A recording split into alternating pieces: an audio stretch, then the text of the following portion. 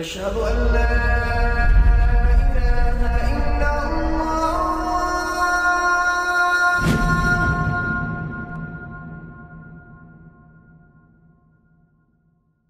raindrops media পরিবেশিত audio lecture series সেইরাহ। এই সিরিজে আলোচিত হবে পৃথিবীর বুকে শ্রেষ্ঠতম মানুষ রাসূলুল্লাহ মুহাম্মদ সাল্লাল্লাহু আলাইহি ওয়াসাল্লামের জীবন কথা। ইন্নাল হামদুলিল্লাহ ওয়াসসালাতু ওয়াসসালামু আলা রাসূলিল্লাহ ওয়া আলা আলিহি ওয়া আসহাবিহি ওয়া সাল্লামা তাসলিমান কাসীরান মাজিদান ইলা ইয়াউমিদ্দিন, আম্মা বা'দ। সিরাহ সিরিজে আজকে আমাদের আলোচনা হলো খন্দকের যুদ্ধ। বদর আর উহুদের পর সবচেয়ে গুরুত্বপূর্ণ হলো এই খন্দক বা আহজাবের যুদ্ধ। খন্দকের যুদ্ধ ইসলামের ইতিহাস মোড় ঘুরিয়ে দেয়া একটি যুদ্ধ। এই যুদ্ধ যতটা না ছিল ঢাল তলোয়ারের যুদ্ধ, তার চাইতে বেশি ছিল স্নায়ুযুদ্ধ বা মনস্তাত্ত্বিক যুদ্ধ। এই যুদ্ধে মুসলিমদের যে সংকটের মুখোমুখি দাঁড় হতে হয় তা আর কখনো হতে হয়নি, না এর আগে না এর পরে। বলা যেতে পারে মদিনায় আসার পর মুসলিমদের অবস্থা এই যুদ্ধের মতো এতটা সঙ্গীন আর কখনোই হয়নি। উহুদের যুদ্ধে মুসলিমদের একটা বড় বিপর্যয় হয়েছিল। উহুদের পর বেশ কিছু আরব মুশরিক গোত্র মুসলিমদের সাথে বিশ্বাসঘাতকতা করে হত্যা করে। মক্কা বিজয়ের পর হুনাইনের যুদ্ধে মুসলিমরা বেশ বিপদে পড়েছিল, কিন্তু এগুলোর কোনোটি খন্দকের যুদ্ধের সাথে তুলনা করা যায় না। কারণ যে দীর্ঘ সময় ধরে খন্দকের যুদ্ধে মুসলিমদের অবরুদ্ধ হয়ে থাকতে হয়েছিল সেটা আর কখনো হয়নি। খন্দকের যুদ্ধে যত বড় বাহিনী মুসলিমদের অবরোধ করে রেখেছিল তেমনটাও আর কখনো হয়নি। খন্দকের যুদ্ধে মুসলিমদের খুব প্রাণহানি হয়েছে ব্যাপারটা এরকম নয়, কিন্তু আমরা আগেই বলেছি যুদ্ধ মানেই কেবল রক্তারক্তি কিংবা মুখোমুখি সংঘর্ষ নয়। যুদ্ধ হলো মনোবল নিয়ে টিকে থাকা, প্রতিরোধের চেতনা ধারণ করা, চাপের মুখে ভেঙে না পড়া, ভয় পেয়ে পিছিয়ে না যাওয়া। এই গুণগুলো যুদ্ধের ময়দানে বিজয়ের জন্য খুব গুরুত্বপূর্ণ। খন্দকের যুদ্ধে মুসলিমরা তাদের সর্বোচ্চ সমরশক্তি প্রয়োগ করেনি, বরং তাদের সর্বোচ্চ মানসিক শক্তি প্রয়োগ করেছে। মুসলিমরা এই যুদ্ধে নতুন কোনো ভূমি দখল করেনি, কাফিরদের বড় বড় নেতাকে হত্যা করেনি, গনিমতও লাভ করেনি, কিন্তু তবুও এই যুদ্ধে মুসলিমরা জয়ী। কারণ এই যুদ্ধে চাপের মুখে টিকে থাকতে পারাটাই ছিল জয়। যারা এত বড় সম্মিলিত একটি বাহিনীর বিরুদ্ধে মদিনার মতো ছোট একটি শহরে এত দিন ধরে অবরুদ্ধ অবস্থায় টিকে থাকতে পারে, তারাই সত্যিকারে জয়ী। টিকে থেকেই তারা প্রমাণ করেছে তাদের হারানো সম্ভব নয়। আল্লাহ তাআলা মুসলিমদের এই যুদ্ধে ঈমান আর ধৈর্যশক্তির যথার্থ পুরস্কার দিয়েছেন। খন্দকের যুদ্ধের পর কুরাইশরা আর কখনো মুসলিমদের আক্রমণ করার সাহস কিংবা সামর্থ্য কোনোটাই রাখেনি। খন্দকের পর পাশার দান উল্টে গেছে, মুসলিমরাই বরং হয়ে ওঠে আক্রমণাত্মক, আর কুরাইশদের শক্তি ক্রমশই দুর্বল হতে থাকে। আমাদের আলোচনা শুরু করা যাক খন্দকের যুদ্ধ সংঘটিত হবার প্রেক্ষাপট নিয়ে। খন্দকের যুদ্ধ সংঘটিত হয় হিজরি ৫ম বর্ষের শাওয়াল মাসে। আমরা আগে আলোচনা করেছি ইহুদি গোত্র বনু নাজিরকে মদিনা থেকে বের করে দেওয়ার সময় তাদের বাক্সপেটরা ধনদৌলত নিয়ে আশ্রয় নিয়েছিল খাইবারে। ইহুদিরা মুসলিমদের প্রতি শত্রুতা করে কখনো ক্লান্ত হয়নি। খাইবারে এসেও তারা মুসলিমদের বিরুদ্ধে নতুন করে ষড়যন্ত্র করতে শুরু করে। তারা পুরো পরিস্থিতি বিশ্লেষণ করল। ইতোপূর্বে দুটি যুদ্ধে কুরাইশরা মুসলিমদের পরাজিত করতে পারেনি। ৩০০-র বিরুদ্ধে ১,০০০ সেনা নিয়ে বদরে কুরাইশরা শোচনীয়ভাবে পরাজিত হয়েছে। উহুদে ৭০০ মুজাহিদদের বিরুদ্ধে কুরাইশরা প্রায় ৩,০০০ সেনা নিয়ে যুদ্ধে অংশ নেয়। এই যুদ্ধে তারা মুসলিমদের ক্ষতি করতে পারলেও তারা নিজেরাও যথেষ্ট ক্ষতির শিকার হয়েছে এবং মদিনায় তারা প্রবেশ করতে পারেনি। এদিকে মদিনার ভেতরে বনু কায়নুকা মুসলিমদের বিরুদ্ধে বিদ্রোহ করার চেষ্টা করে সফল হতে পারেনি। বনু নাজির রাসূলুল্লাহ সাল্লাল্লাহু আলাইহি ওয়াসাল্লামকে হত্যা করতে গিয়ে ব্যর্থ হয়েছে। দুই গোত্রের কেউই বিদ্রোহ করে কোনো সুবিধা করতে পারেনি। বনু নাজিরের শক্তিশালী দুর্গ ছিল, তারা আশা করেছিল মুসলিমরা এই দুর্গ জয় করতে পারবে না, কিন্তু সেই দুর্গও তাদেরকে বাঁচাতে পারেনি। আল্লাহর ইচ্ছায় মুসলিমরা তাদেরকে পরাজিত করতে সক্ষম হয়েছে। মদিনার ভেতরে যেসব মুনাফিক ছিল তারাও এসব বিদ্রোহে কোনো কার্যকরী ভূমিকা রাখতে পারেনি। আরবের বেদুইন গোত্রগুলো মুসলিমদের বিরুদ্ধে কিছু পদক্ষেপ নিলেও মদিনার প্রতিরক্ষা ব্যবস্থাকে চ্যালেঞ্জ করার মতো কোনো শক্তি তাদের কারোরই ছিল না। আমরা দেখতে পাচ্ছি হিজরি ৫ম বর্ষে ইসলামী রাজনৈতিক শক্তি এমন একটি পর্যায়ে উপনীত হয়েছে যে এককভাবে কোনো শক্তির পক্ষেই সম্ভব হচ্ছিল না মদিনার ইসলামী রাষ্ট্রের পতন ঘটানোর। তাই এবার খায়বারে বসে বনু নাজিরের ইহুদিরা একটি শক্তিশালী আঞ্চলিক জোট গঠন করার পরিকল্পনা করল। যেহেতু এককভাবে কেউ কিছু করতে পারছে না, কাজেই মুসলিমদের অগ্রগতি দমন করতে হলে জোট বাঁধতে হবে, এটাই ছিল তাদের সিদ্ধান্ত। জোট গঠনের এই উদ্দেশ্যে তাদের নেতারা মক্কায় সফর করে।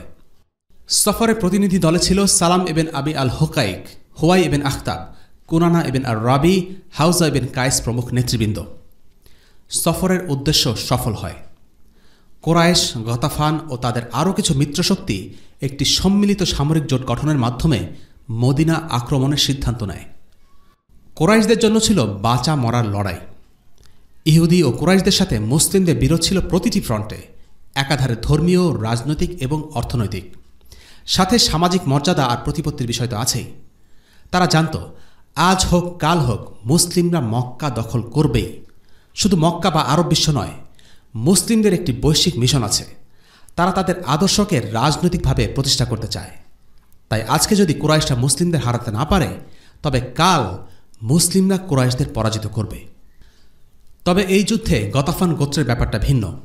তাদের এই জোটে অংশ নেবার একটাই কারণ, অর্থনৈতিক স্বার্থ। স্রেফ মদিনার গনিমতের মালে ভাগ পেলেই তারা খুশি। এই সম্মিলিত জোট সৈন্য ছিল প্রায় 10,000, যার 6,000ই সরবরাহ করে বনু গতাফান এবং তাদের মিত্রশক্তি। এই মিত্রশক্তির মধ্যে অনেক ছোট ছোট গোত্র ছিল যারা টাকা পয়সা, অস্ত্র, ঘোড়া দিয়ে এই যুদ্ধে অংশ নিয়েছিল। জোটের চুক্তি অনুসারে নির্ধারণ করা হয়েছিল গতাফানের লোকেরা যুদ্ধে জিতলে তারা খায়বারের 1 বছরের খেজুর পাবে। টাকাই ছিল এই যুদ্ধে অংশ নেবার মূল উদ্দেশ্য।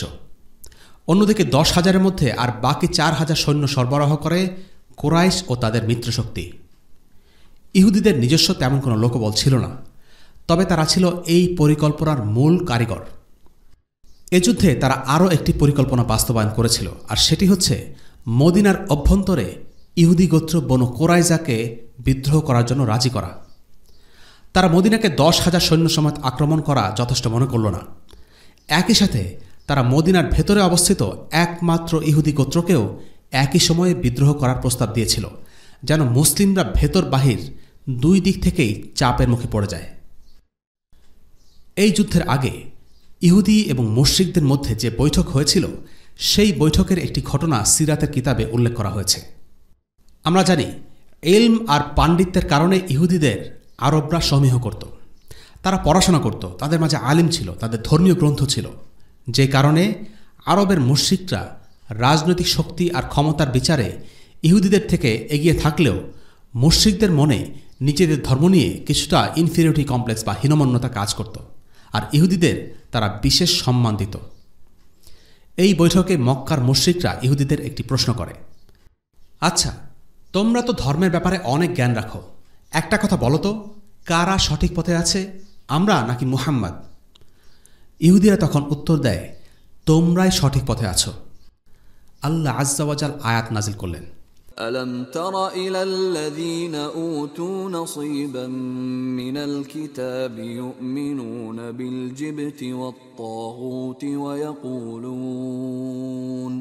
ويقولون للذين كفروا هؤلاء أهدى من الذين آمنوا سبيلا أولئك الذين لعنهم الله ومن يلعن الله فلن تجد له نصيرا। তুমি কি তাদেরকে দেখোনি যারা কিতাবের কিছু অংশ প্রাপ্ত হয়েছে, যারা মান্য করে প্রতিমা ও শয়তানকে এবং কাফিরদেরকে বলে যে এরা মুসলমানদের তুলনায় অধিকতর সরল সঠিক পথে রয়েছে? এরা হলো সে সমস্ত লোক যাদের উপর লানত করেছেন আল্লাহ তাআলা স্বয়ং। বস্তুত আল্লাহ যার উপর লানত করেন, তুমি তার কোনো সাহায্যকারী খুঁজে পাবে না। সূরা আন-নিসা আয়াত 51 এবং 52।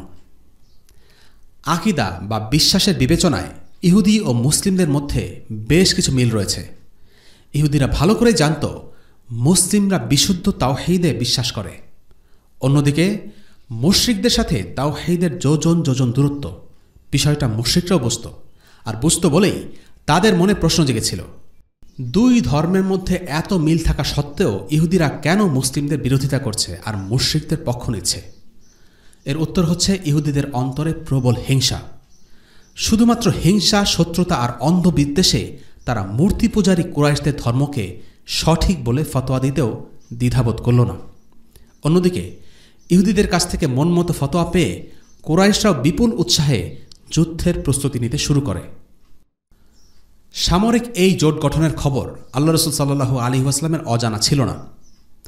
ইহুদিদের একটি দল খাইবার থেকে কোন উদ্দেশ্যে মক্কায় গেছে, তাদের প্রস্তাবনা কী ছিল, সেগুলো সবই আল্লাহ রসুল সাল্লাল্লাহু আলাইহি ওয়াসাল্লাম জানতে পেরেছিলেন। কেননা নবীজি সাল্লাল্লাহু আলাইহি ওয়াসাল্লামের চাচা আল আব্বাস ইবনে আব্দুল মুত্তালিব রাদিয়াল্লাহু আনহু মক্কায় থাকতেন আর মক্কার তথ্য নবীজির কাছে সরবরাহ করতেন। তিনি বদর যুদ্ধের আগে কিংবা পরে মুসলিম হয়েছিলেন, কিন্তু তার ইসলাম গ্রহণের খবর কুরাইশরা জানত না। নবীজি সাল্লাল্লাহু আলাইহি ওয়াসাল্লাম তাকে মক্কায় থাকতে বলেন, যেন কুরাইশদের ব্যাপারে তথ্য মদিনায় পাঠাতে পারেন। আল আব্বাস রাদিয়াল্লাহু আনহু ছাড়াও নবীজির আরও কিছু গুপ্তচর ছিল, যারা কোথায় কি হচ্ছে সে ব্যাপারে চোখ কান খোলা রাখতেন এবং নিয়মিত তথ্য সরবরাহ করতেন। সামরিক জোটের খবর রাসূলুল্লাহ সাল্লাল্লাহু আলাইহি ওয়াসাল্লাম জানার পর জরুরি ভিত্তিতে বরাবরের মতো শুরা ডাকলেন। এই পরিস্থিতিতে করণীয় নিয়ে সাহাবীদের সাথে পরামর্শ হবে। মুসলিমরা এমন পরিস্থিতিতে কখনো পড়েনি। এর আগে কুরাইশ এসেছিল ৩,০০০ সৈন্য নিয়ে, এবার আসছে একটি জোট বাহিনী যাদের সংখ্যা আগের বারের চাইতে ৩ গুণেরও বেশি, ১০,০০০। রাসূলুল্লাহ সাল্লাল্লাহু আলাইহি ওয়াসাল্লাম এরকম একটি জরুরি পরিস্থিতিতে সবার সাথে পরামর্শ করে সামরিক কৌশল নির্ধারণ করতে চাইলেন, কিন্তু কেউই খুব বাস্তবসম্মত বা কার্যকরী কোনো বুদ্ধি দিতে পারল না। এবার মুখ খুললেন সালমান আল ফারসি রাদিয়াল্লাহু আনহু। এই সেই সাহাবী যিনি সত্যের সন্ধানে বহু দেশ ঘুরে অবশেষে ইসলামের দেখা পেয়েছিলেন। তিনি হঠাৎ তার দেশের কথা তুললেন, পারস্যের অভিজ্ঞতার কথা। বললেন, ইয়া আল্লাহ রসুল, আমি যখন পারস্যে ছিলাম তখন ঘোড়সওয়ারি শত্রুর আক্রমণের আশঙ্কা থাকলে পরিখা খনন করতাম। আমার মনে হয় আপনি এই পরিকল্পনাটি বিবেচনা করে দেখতে পারেন। প্রস্তাবটি শুনেই রাসূলুল্লাহ সাল্লাল্লাহু আলাইহি ওয়াসাল্লামের মনে ধরল। বাকি সাহাবীদেরও বেশ পছন্দ হল। আরবে এই কৌশল প্রচলিত ছিল না, কিন্তু পরিস্থিতি বিবেচনায় এটি ছিল সবচেয়ে কার্যকরী কৌশল। রাসূলুল্লাহ সাল্লাল্লাহু আলাইহি ওয়াসাল্লাম দেরি না করে পরিখা বা খাদ খননের জায়গা নির্বাচন করার জন্য বের হয়ে পড়লেন। সব কিছু পর্যবেক্ষণ করার পর পরিখা খননের জন্য বেছে নেওয়া হল মদিনার উত্তর দিকটা। এই দিকটাতেই শত্রুপক্ষের আক্রমণ করার সম্ভাবনা সবচাইতে বেশি। মদিনার পূর্ব ও পশ্চিম দুই দিকেই পাথুরে পাহাড়ি অঞ্চল, আর দক্ষিণে ঘন সন্নিবেশিত ঘরবাড়ি এবং কৃষিজমি। অর্থাৎ মদিনার উত্তর দিকটাই ছিল সবচাইতে অরক্ষিত।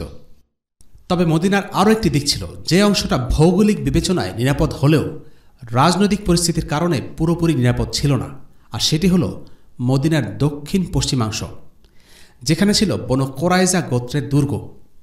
বনু কোরাইজা ছিল মদিনার শেষ ইহুদি গোত্র।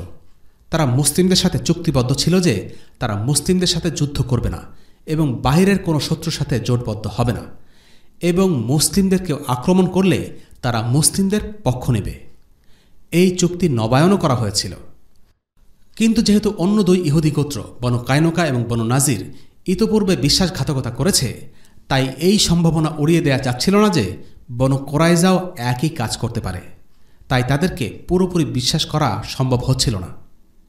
এই কারণে আল্লাহ রসুল সাল্লাল্লাহু আলাইহি ওয়াসাল্লাম কিছু সাহাবীদের পাঠিয়ে দিলেন মদিনার দক্ষিণ পশ্চিম দিকটা নজরে রাখার জন্য, যেন সেদিক থেকে কোনো বিপদ না আসে। পরিখা বা খাদ খনন শুরু করার আগে রাসূলুল্লাহ সাল্লাল্লাহু আলাইহি ওয়াসাল্লাম প্রথমে নারী ও শিশুদের নিরাপত্তা নিশ্চিত করেন। তাদেরকে বনু হারিসার দুর্গে পাঠিয়ে দেন যেন তারা নিরাপদে থাকে। এরপর শুরু হলো পরিখা খনন। পরিখা খনন খুব কঠিন একটা কাজ। আরবের লোকদের এই কাজে কোনো অভিজ্ঞতাও নেই। সীমিত লোকবল নিয়ে অল্প সময়ের মধ্যে এই কাজ করা তো রীতিমতো অসম্ভব ব্যাপার। তার উপর সংকটের এমন মুহূর্তে শৃঙ্খলা বজায় রাখতে পারা সহজ নয়। কিন্তু রাসূলুল্লাহ সাল্লাল্লাহু আলাইহি ওয়াসাল্লামের অসাধারণ ব্যবস্থাপনায় পরিখা খননের কাজটি সহজ হয়ে গেল। সাহাবীদের 10 জনের ছোট ছোট দলে ভাগ করে দিলেন। প্রতিটি দলের দায়িত্ব ছিল 40 হাত খনন করা। এভাবে করে পুরো উত্তর দিক জুড়ে নিয়োজিত হল প্রায় সাহাবীদের অনেকগুলো দল। এই পরীক্ষাটি কত বড় ছিল সেটির ব্যাপারে আমাদের কাছে নিশ্চিত তথ্য নেই।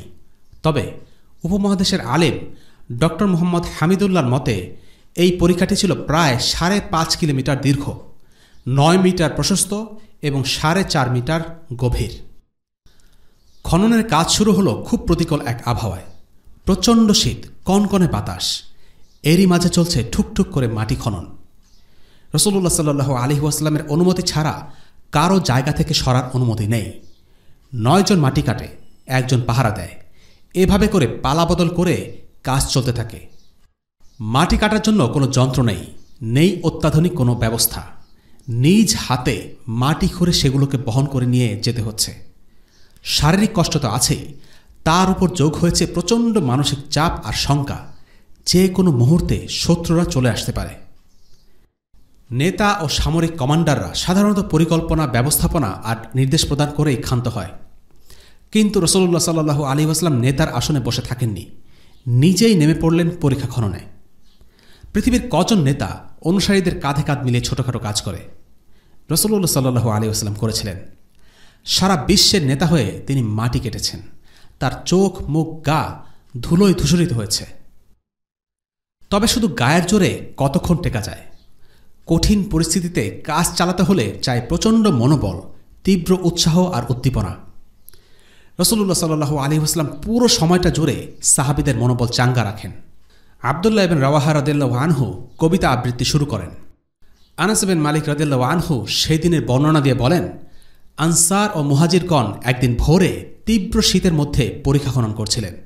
তাদের কোনো কৃতদাস ছিল না যে যাদেরকে দিয়ে এই কাজ করিয়ে নেবেন। রাসূলুল্লাহ সাল্লাল্লাহু আলাইহি ওয়াসাল্লাম বের হয়ে পরীক্ষা খননের স্থানে উপস্থিত হলেন। সাহাবীদের ক্ষুধায়, ক্লিষ্টতা ও কষ্ট দেখে বললেন, আল্লাহুম্মা ইন্নাল আইশা আইশুল আখিরা ফাগফিরলি আনসারা ওয়া মুহাজিরা।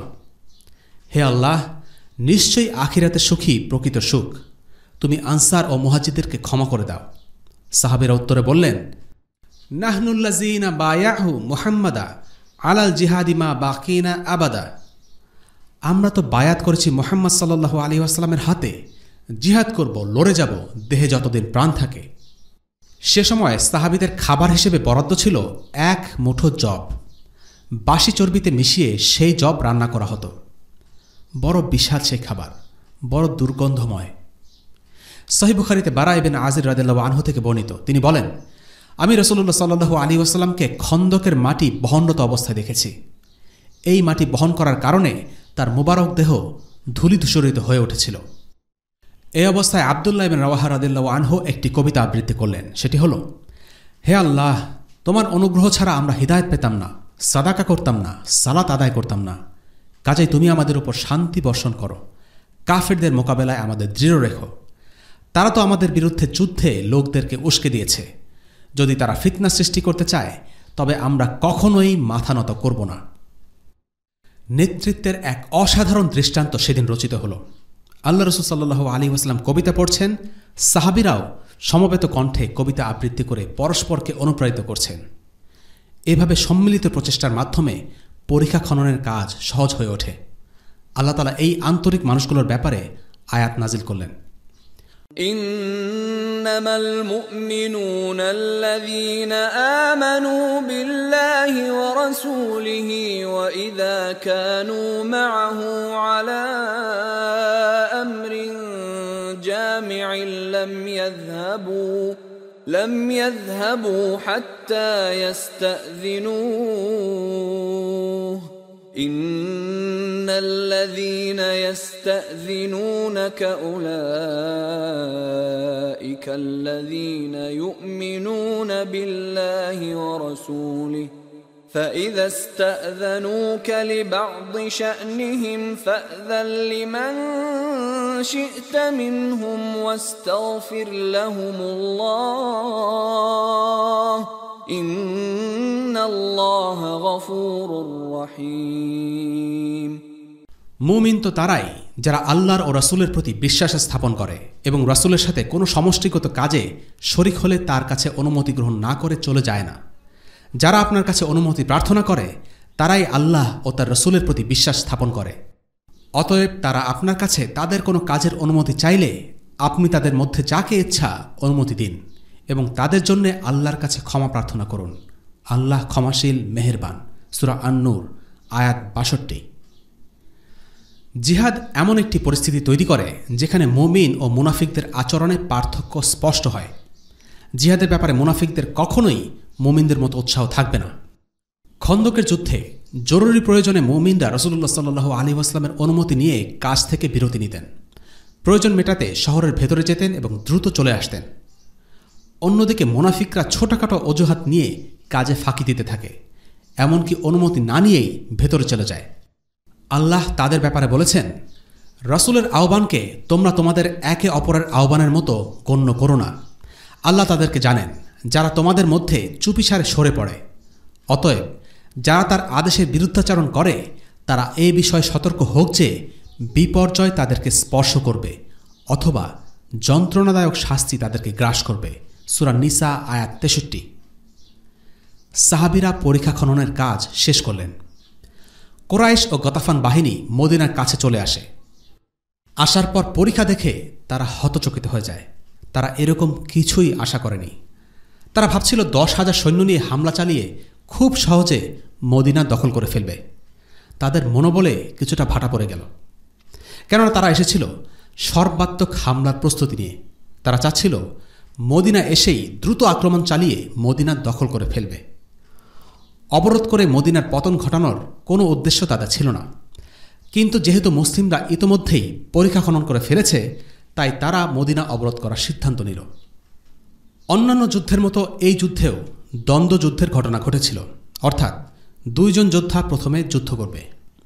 কাফিরদের একটি ছোট্ট দল পরিখার একটি সংকীর্ণ অংশ পার হতে সক্ষম হয়, কিন্তু আলী রাদিয়াল্লাহু আনহু এবং কয়েকজন সাহাবী তাদেরকে আটকে দেন। তখন আমর ইবনে আব্দুল উদ দ্বন্দ্বযুদ্ধের আহ্বান জানায়। আমর ইবনে আব্দুল উদ ছিল কুরাইশদের এক জনপ্রিয় বীর যোদ্ধা।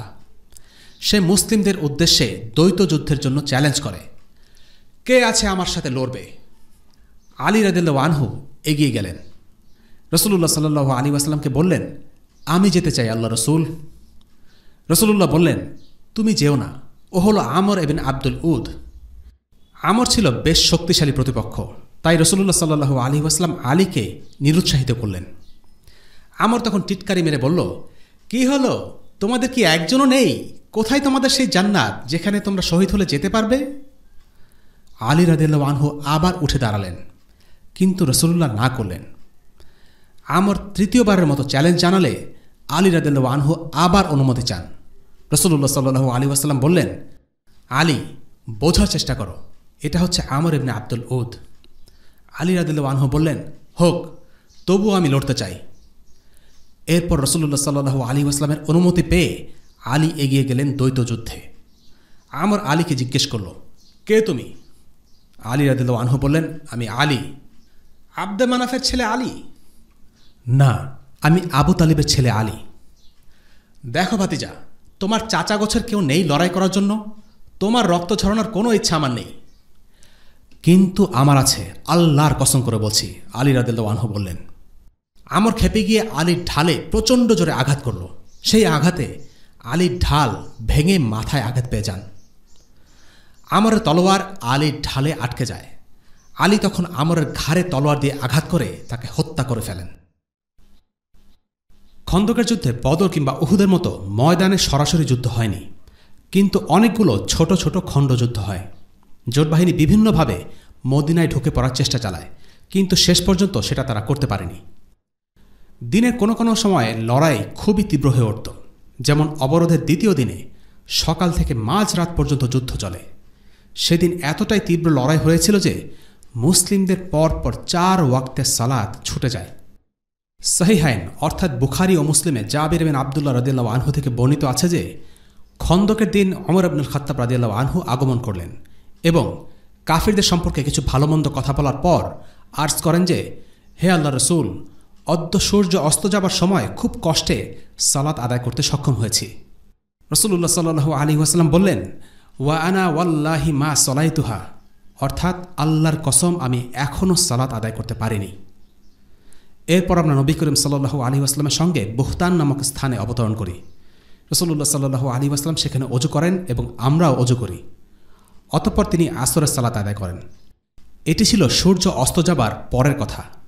এরপর মাগরিবের সালাত আদায় করা হয়।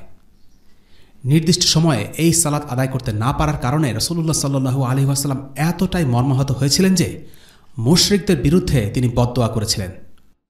সহিহ বুখারীতে আলী রাদিয়াল্লাহু আনহুর রিওয়ায়াতে বর্ণিত আছে যে খন্দকের দিন রাসূলুল্লাহ সাল্লাল্লাহু আলাইহি ওয়াসাল্লাম বললেন, হে আল্লাহ, ওই সকল মুশরিকের বাড়িঘর ও কবর এমনভাবে আগুনে পরিপূর্ণ করে দাও যেভাবে তারা আমাদেরকে সালাতে উস্তা বা মধ্যবর্তী সালাত আদায় করা থেকে বিরত রেখেছে, এবং এভাবে সূর্য অস্তমিত হয়ে গেছে। এই অবরোধ স্থায়ী হয়েছিল ২৭ দিন। জোট বাহিনী কখনো ঘোড়ার মাধ্যমে পরীক্ষা পার হবার চেষ্টা করছিল, কখনো বা তীর ছুড়ে মুসলিম বাহিনীর উপর হামলা করার চেষ্টা করে। হাব্বাব বিন আরিকা নামের এক সৈনিকের তীরের আঘাতে আনসারদের নেতা সাআদ বিন মুআয রাদিয়াল্লাহু আনহু আহত হন, কিন্তু সামগ্রিকভাবে তারা তেমন সুবিধা করতে পারছিল না। ইকরিমা বিন আবু জাহেল তার বাহিনী নিয়ে একবার পরীক্ষার অনেকখানি অতিক্রম করে ফেলে, কিন্তু মুসলিম বাহিনী সাফল্যের সাথে তাদের পিছু হটিয়ে দেয়। পায়ে হেঁটে পরীক্ষার মাঝে নেমে আসার যথেষ্ট লোকবল জোট বাহিনীর থাকলেও সম্ভাবনা ছিল যে মুসলিমরা তাদের উপরে তীর আর পাথর ছুঁড়ে তাদের আটকে দেবে, আর তারা তখন ব্যাপকভাবে ক্ষতিগ্রস্ত হবে। আর অশ্ববাহিনীকে পেছনে রেখে কোনোভাবে পায়ে হেঁটে মদিনা আসতে পারলেও সম্মুখ যুদ্ধে মুসলিম বাহিনীর সাথে তারা পেরে উঠবে না, তাই তারা সেই পরিকল্পনা বাদ দেয়।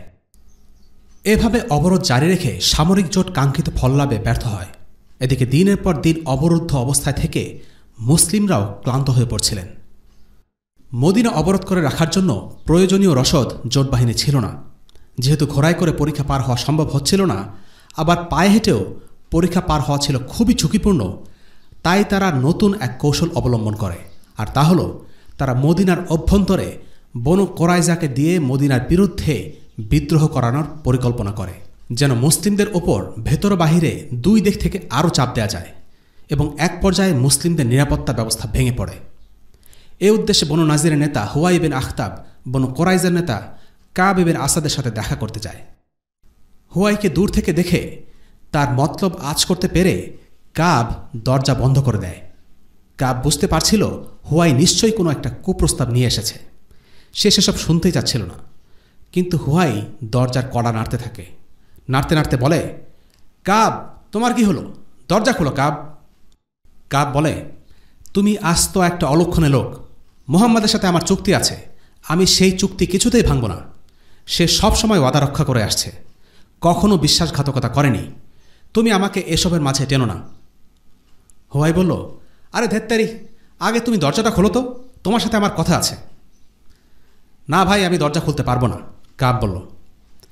হুয়াই তখন কাবকে কিছুটা খেপিয়ে তোলার জন্য বলল, হ্যাঁ হ্যাঁ বুঝেছি, তোমার খাবারে আমি ভাগ বসাবো, সেই ভয়েই তুমি দরজা খুলছ না। এবং এই কথায় কাজ হলো। শয়তান মানুষকে কথা দিয়ে খেপায়, উত্তেজিত করে তোলে, বিবেক বুদ্ধিকে চাপা দেয়। এখানেও তাই হলো। কথাটা কাবের খুব গায়ে লাগলো। সে খেপে গেল। নিজের মান সম্মান রাখতে দরজা খুলে দিয়ে হুয়াইকে ভেতরে আসতে দিল। হুয়াই খুব নাটকীয় ভঙ্গিতে বলল, কাব, তোমার জন্য আমি এসেছি বিরল সম্মান আর অতল সাগরের সন্ধান নিয়ে, আর আমার সাথে তুমি এই আচরণ করছো? তুমি কি জানো আমি কুরাইশদের সব নেতৃস্থানীয় লোকদের নিয়ে এসেছি? রুমার স্রোত সংযোগস্থলে তাদের মোতায়েন করেছি। গতফানের নেতা আর লোকদেরও নিয়ে এসেছি। তারা আছে উহুদের পাদদেশের নাকমা পাহাড়ে। ওরা আমার সাথে অঙ্গীকার করেছে মুহাম্মদ আর তার দলবলকে উৎখাত না করে তারা এবার ছাড়বে না। কাবও খুব কাব্যিক ভাষায় উত্তর দিল, বলল, না, তুমি কোনো খুশির খবর আনোনি হুয়াই। তুমি এনেছ আমার জন্য লাঞ্ছনা আর অপমানের খবর।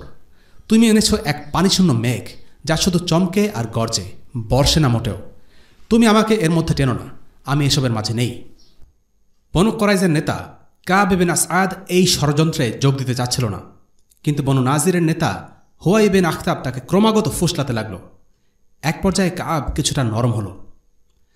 কাব যে খুব নীতিবান ছিল এমনটা নয়, সে ছিল সুযোগের অভাবে নীতিবান। কাবের মনে মুসলিমদের তাড়িয়ে দেওয়ার সুপ্ত বাসনা আগে থেকে ছিল।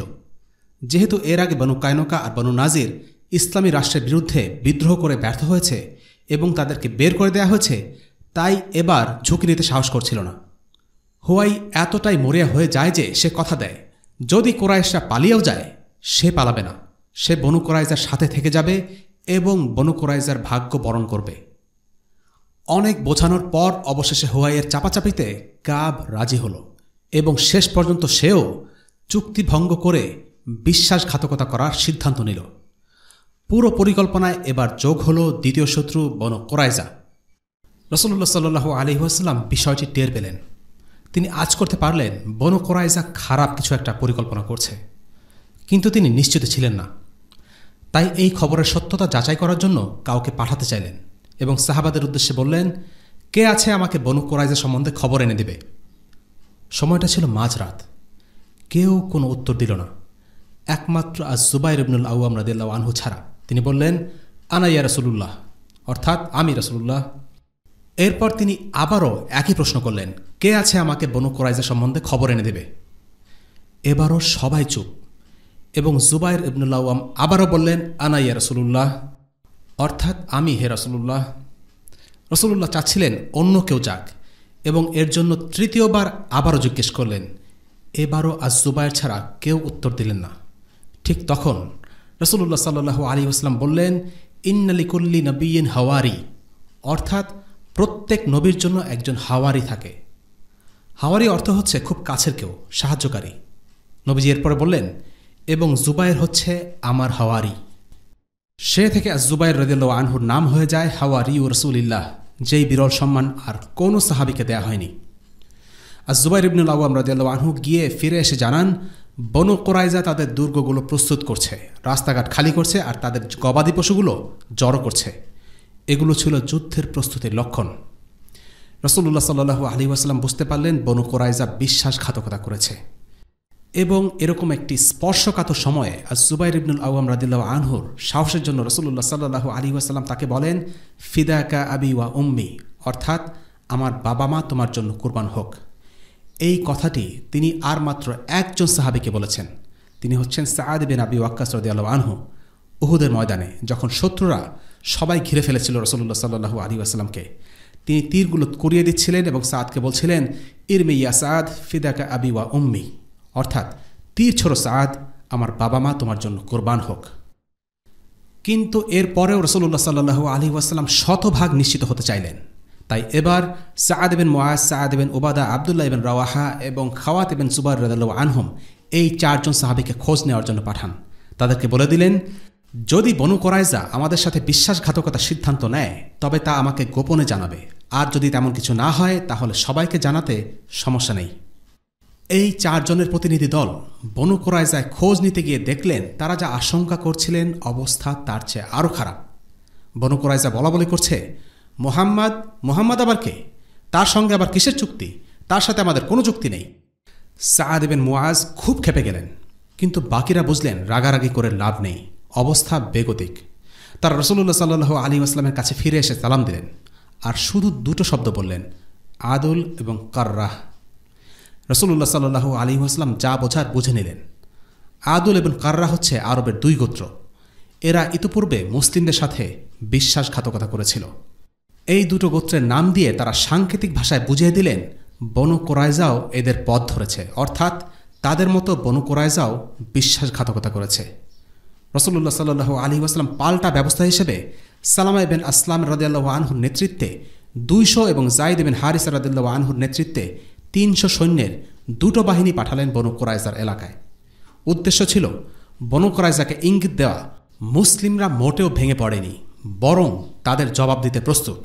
তারা জোরে জোরে বলতে লাগলেন, আল্লাহু আকবার, যেন তাদের অন্তরে ভয়ের সঞ্চার হয়। ইতোমধ্যে জোটের প্রতি নিজেদের সমর্থন ব্যক্ত করতে বনু কোরাইজা 20টি উট বোঝাই খাদ্যদ্রব্য জোট বাহিনীর কাছে পাঠানোর চেষ্টা করে, কিন্তু মুসলিমরা সেগুলো আটক করে। ইবনে ইসহাকের বর্ণনা সূত্রে জানা যায় যে সাফিয়া বিনতে আব্দুল মুত্তালিব রাদিয়াল্লাহু আনহা হাসসান ইবনে সাবিত রাদিয়াল্লাহু আনহুর ফারে নামক দুর্গের মধ্যে অবস্থান করছিলেন। মহিলা এবং শিশুদের সঙ্গে হাসসানও সেখানে ছিলেন। সাফিয়া বললেন, আমাদের নিকটবর্তী স্থান দিয়ে একজন ইহুদি গমন করল এবং দুর্গের চারদিকে ঘোরাফেরা করতে লাগল। এটি হচ্ছে সেই সময়ের ঘটনা যখন বনু কোরাইজা রাসূলুল্লাহ সাল্লাল্লাহু আলাইহি ওয়াসাল্লামের সঙ্গে সম্পাদিত অঙ্গীকার ভঙ্গ করে চুক্তির শর্তাবলী থেকে নিজেদের মুক্ত করে নিয়েছিল। আর আমাদের এবং তাদের মধ্যে এমন কেউই ছিল না যে তাদের আক্রমণ প্রতিরোধ করতে পারে। রাসূলুল্লাহ সাল্লাল্লাহু আলাইহি ওয়াসাল্লাম মুসলিমগণকে নিয়ে শত্রুদের মোকাবেলায় ব্যস্ত ছিলেন, আমাদের নিকট আসতে পারতেন না।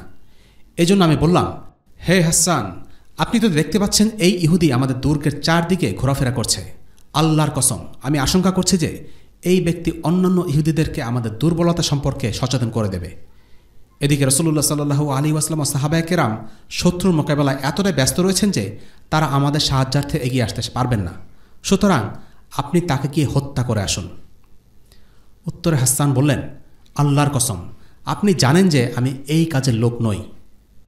সাফিয়া বিনতে আব্দুল মুত্তালিব অর্থাৎ জুবাইর ইবনুল আওয়ামের মা তখন বললেন, আমি এখন নিজেই কোমর বাঁধলাম, তারপর স্তম্ভের একটি কাঠ নিলাম এবং দুর্গ হতে বের হয়ে ওই ইহুদির কাছে গেলাম। অতঃপর ওই কাঠ দ্বারা আঘাত করে তার রফাদফা শেষ করে দিলাম এবং দুর্গে ফিরে আসলাম। এসে হাসান রাদিয়াল্লাহু আনহুকে বললাম, যান, এখন তার অস্ত্রশস্ত্র এবং আসবাবপত্রগুলো নিয়ে আসুন। সে পুরুষ লোক বলে আমি তার অস্ত্র খুলিনি।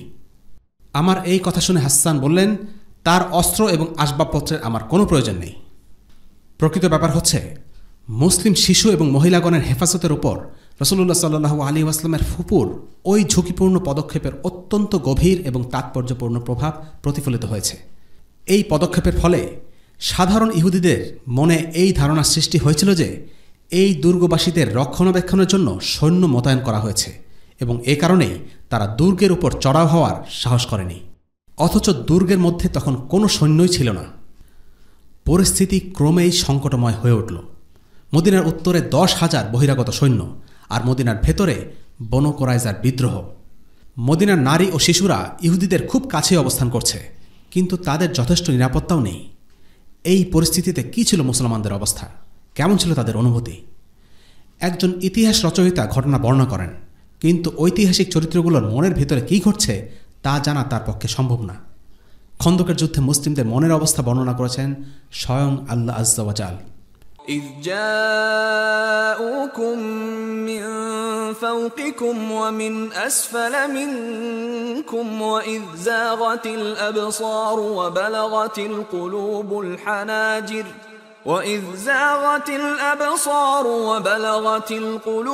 الحناجر وتظنون بالله الظنونا هنالك ابتلي المؤمنون وزلزلوا زلزالا شديدا। যখন তারা তোমাদের উপর থেকে, তোমাদের নিচ থেকে তোমাদের উপর হামলা করার জন্য আসছিল, যখন ভয়ে তোমাদের চক্ষু বিস্ফোরিত হয়ে পড়ছিল, প্রাণ হয়ে পড়েছিল কণ্ঠাগত, আর আল্লাহর সাহায্যে বিলম্ব দেখে তোমরা আল্লাহ সম্পর্কে নানা বিরূপ ধারণা পোষণ করতে শুরু করেছিলে, সে সময় মুমিনগণ পরীক্ষিত হয়েছিল এবং ভীষণভাবে প্রকম্পিত হয়েছিল। সূরা আহজাব আয়াত 10 এবং 11। সবার মধ্যে অস্থিরতা কাজ করছিল। চাপের মুখে তাদের মনে আল্লাহ তাআলার ব্যাপারে বিরূপ ধারণা আসতে থাকে। তারা ভাবতে থাকে, আল্লাহ যদি আমাদের জয়ী না করেন, ইসলাম কি আসলে সত্য দিন? আল্লাহ কি আসলেই আছেন?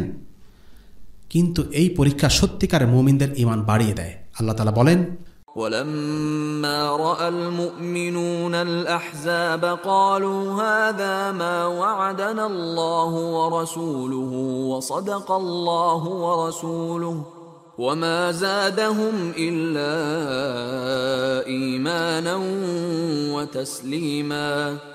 যখন মুমিনরা শত্রু বাহিনীকে দেখল, তখন বলল, আল্লাহ ও তার রসুল এরই ওয়াদা আমাদেরকে দিয়েছিলেন এবং আল্লাহ ও তার রসুল সত্য বলেছেন। এতে তাদের ঈমান ও আত্মসমর্পণই বৃদ্ধি পেল। সূরা আহজাব আয়াত 22। এই কঠিন পরিস্থিতিতে, এই অস্থিরতার মাঝে সত্যিকারের মুসলিমদের ঈমান ও আল্লাহ রসুলের প্রতি আনুগত্যবোধ আরও বেড়ে গিয়েছিল। তারা জানতেন এটা আল্লাহ তাআলার একটা পরীক্ষা। তারা ভয় পেয়েছিলেন সত্যি, ভয় পেয়েছিল মুনাফিকরাও, কিন্তু পার্থক্য ছিল তাদের প্রতিক্রিয়ায়। মুমিনরা হাল ছাড়লেন না, কিন্তু মুনাফিকরা হাল ছেড়ে দিল। নিরাপত্তাহীনতার অজুহাত দেখিয়ে যুদ্ধ থেকে পালিয়ে যেতে চাইল। পরিস্থিতি এমনিতে ছিল সংকটময়। মুনাফিকরা পিছুটান দেয়া শুরু করলে তাতে যোগ হলো নতুন এক মাত্রা।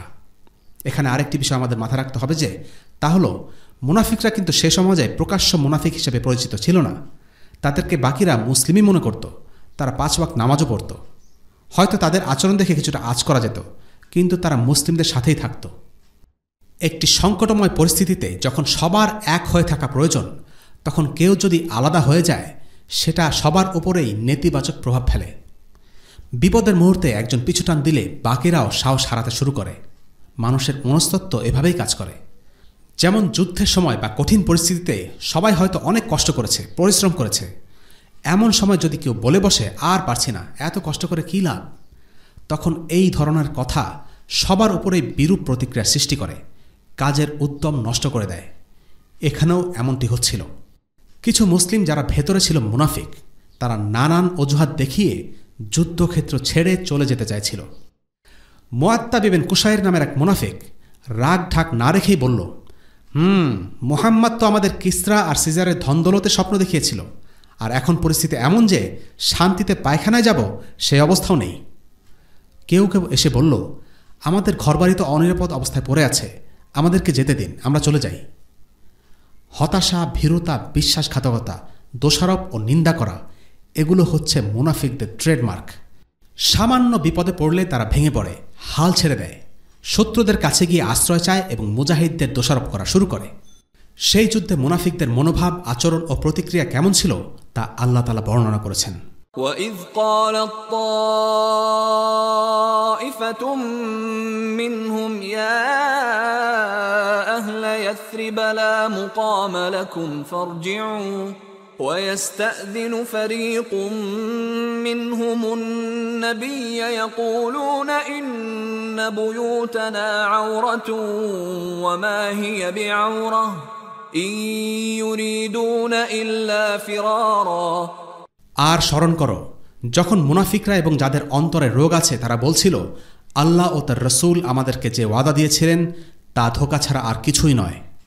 এবং যখন তাদের একদল বলেছিল, হে ইয়াসরিববাসী, দাঁড়াবার মতো কোনো আর জায়গা নেই, কাজেই তোমরা ফিরে চলো, তাদের একটি অংশ তোমাদের কাছে এই বলে অনুমতি চাইছিল যে আমাদের ঘরবাড়িগুলো সব অরক্ষিত, অথচ সেগুলো অরক্ষিত ছিল না, পলায়ন করাই ছিল তাদের ইচ্ছা।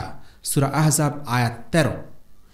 মুনাফিকরা বলছিল তাদের ঘরবাড়িগুলো ছিল অরক্ষিত, তাদের বাড়ি যেতে হবে, কিন্তু আল্লাহ বলছেন তাদের ঘরবাড়ি মোটেও অরক্ষিত ছিল না, বরং তারা আসলে যুদ্ধক্ষেত্র থেকে পালিয়ে যেতে চাইছিল, আর তাই নানা রকম অজুহাত পেশ করছিল।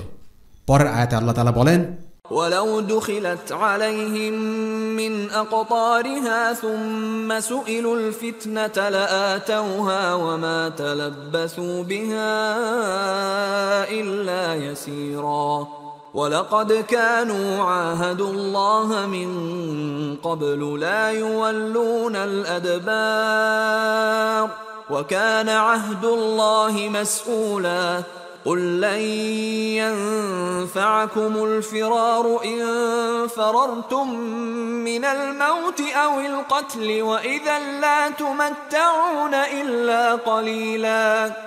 যদি শত্রুপক্ষ চারদিক থেকে শহরে প্রবেশ করে তাদের সাথে মিলিত হতো, অতঃপর বিদ্রোহ করতে প্ররোচিত করত, তবে তারা অবশ্যই বিদ্রোহ করত এবং তারা মোটেই বিলম্ব করত না।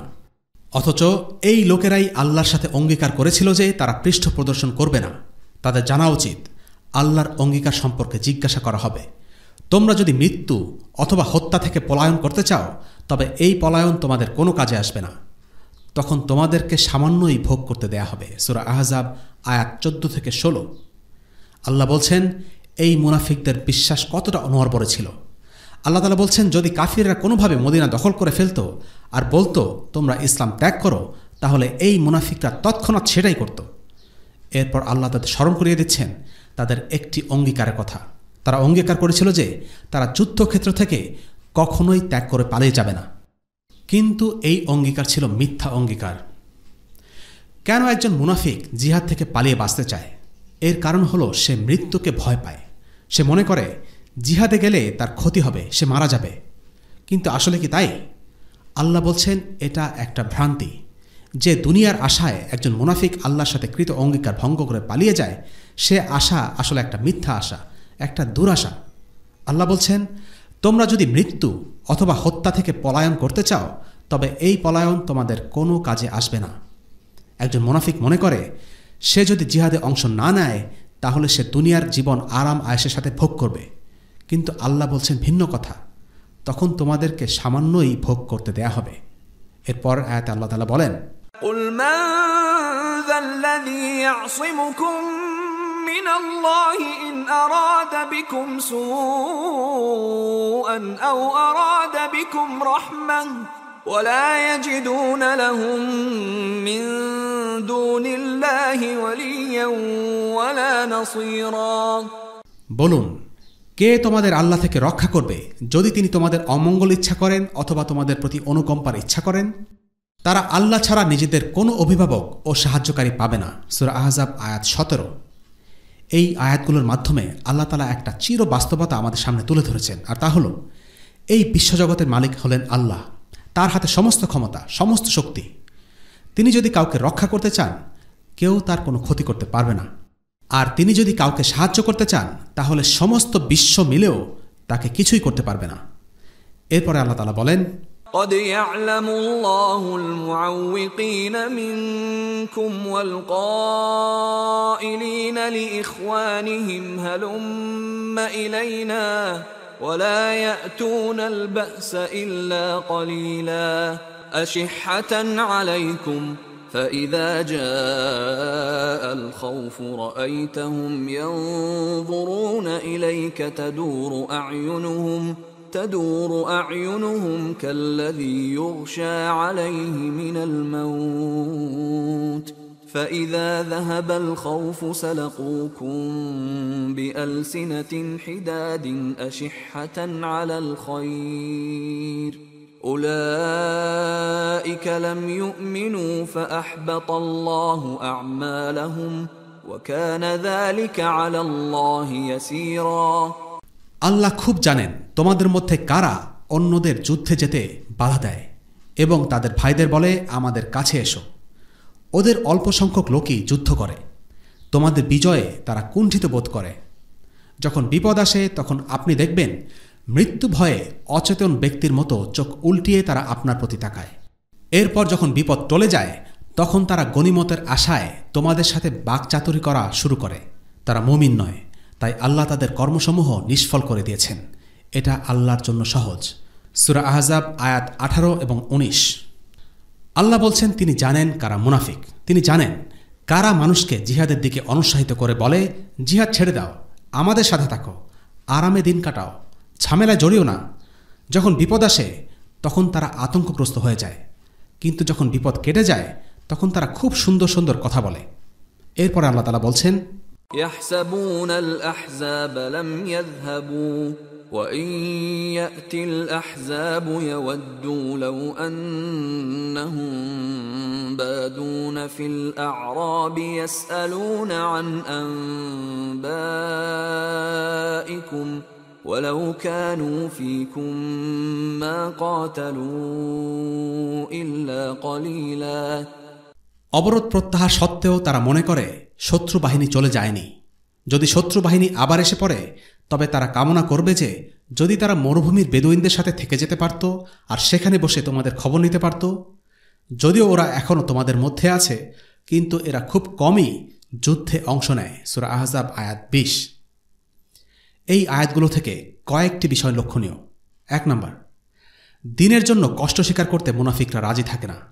কঠিন পরিস্থিতিতে তারা আল্লাহর উপর ভরসা করে না, বরং আল্লাহ সম্পর্কে উদ্ভট সব কথা বলতে থাকে। কাফেরদের সামান্য চাপে তারা ইসলাম থেকে ছিটকে পড়ে।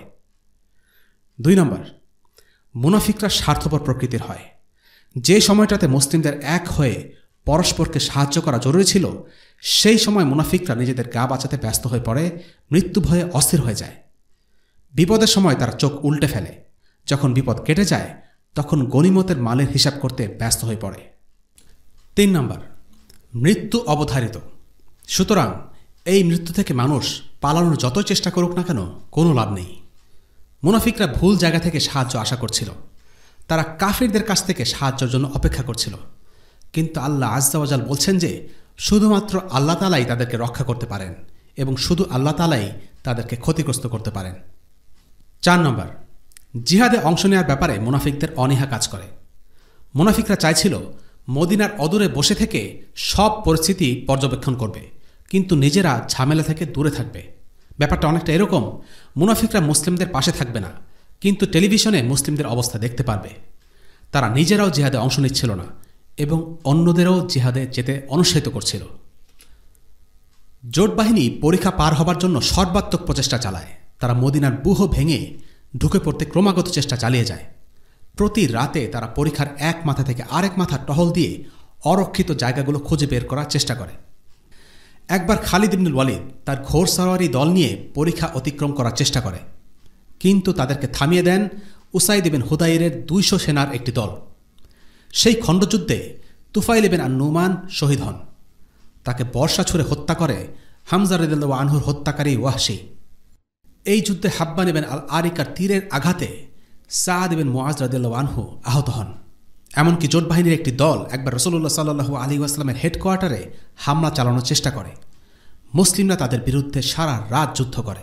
তাদের সামাল দেওয়ার জন্য মুসলিমরা এতটাই ব্যস্ত হয়ে পড়েন যে তাদের আসরের সালাত ছুটে যায়। রাসূলুল্লাহ সাল্লাল্লাহু আলাইহি ওয়াসাল্লামেরও আসরের সালাত ছুটে যায়। এভাবে হামলা পাল্টা হামলা প্রতিরোধ এসব নিয়ে কেটে যায় প্রায় 20টি দিন। এভাবে খন্দকের যুদ্ধে একটি অচল অবস্থা সৃষ্টি হল। দুই বাহিনীর কেউ কাউকে পরাস্ত করতে পারছে না। বনু কুরাইজাকে সামাল দেওয়ার জন্য রাসূলুল্লাহ সাল্লাল্লাহু আলাইহি ওয়াসাল্লাম সেনাবাহিনীর একটি অংশকে নারী ও শিশুরা যেই দুর্গে অবস্থান করছিল সেখানে পাঠিয়ে দিলেন, যেন ইহুদিরা কোনো ক্ষতি না করতে পারে।